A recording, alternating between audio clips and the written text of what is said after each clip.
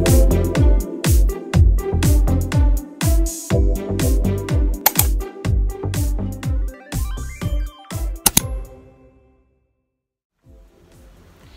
guys! Welcome to my channel. In today's video, i-share ko po sa inyo kung paano ba gumawa ng YouTube thumbnail. So, hindi na natin patatagalin. Alam ko excited na kayo. Let's watch this. So guys, yan po. Ang una natin gagawin ay mag-download na pwede natin magamit na background. So, punta lang tayo sa Google Chrome. And then, i-search natin ang background. So, type lang natin background. Yan. Tapos, ayan, marami na po tayong mapagpipilian yan. Yan. Pili lang tayo kung anong gusto nating design na gusto nating gamitin sa ating thumbnail. So, kunyari ito, mag-save lang tayo ng isa. Yan. Click lang natin siya. And then, i-tap nyo lang and then save image. So, mamili pa tayo ng isa.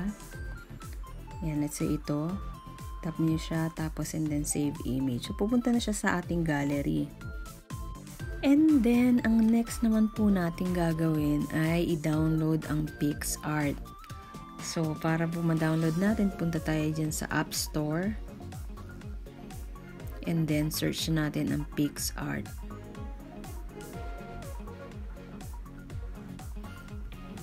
Yan, usually Get or iCloud ang nakalagay dyan, pero dahil may naka-download na ako, open na po ang i-click ko. So, pag kinlik nyo po yan, antayin nyo lang mag-download and pupunta na siya sa screen ng cellphone nyo.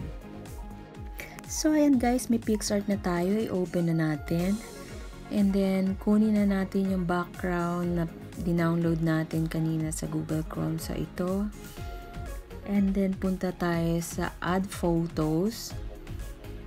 At kunin naman natin yung picture na gusto nating ilagay sa ating thumbnail. So, pili tayo ng isa. Let's say, ito.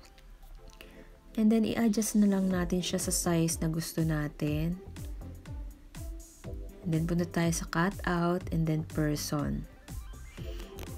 Yan. So, pag kinlik natin eraser, i-adjust na lang natin sa maliit na size, guys. Kasi, pag malaki, masyado siyang mabilis mauka. Ang hirap habulin. So, kung maliit na size siya, mabilis lang i-erase yung mga gilid-gilid, kagaya nitong gilid ng buhok. Madali mo lang siyang i-erase. Yan. So, hindi masyadong mauuka. And then, i-click nyo lang yung brush. Para doon naman sa mga part na hindi nasama kagaya nitong braso.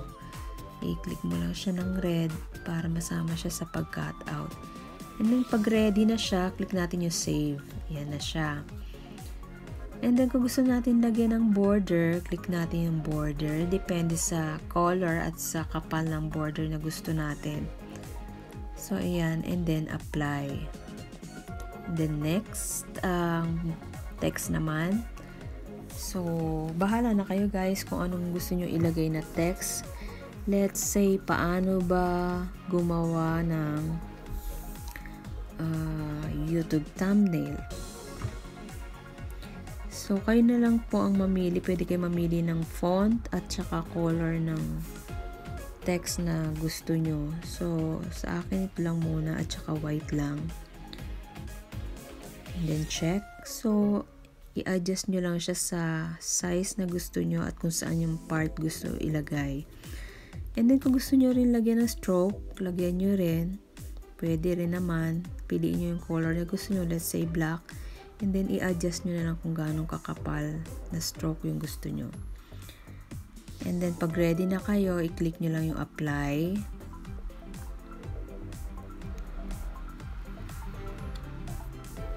And apply. And then, next. So, para mag-save na tayo. So, antayin lang natin siya, guys. And then, hanapin natin yung more. Click lang natin. And then, save image. Yan. And that's it. So, guys, yan lamang po for today. And if nagustuhan niyo po yung video, please give a thumbs up. And don't forget to subscribe. Thanks for watching. God bless you.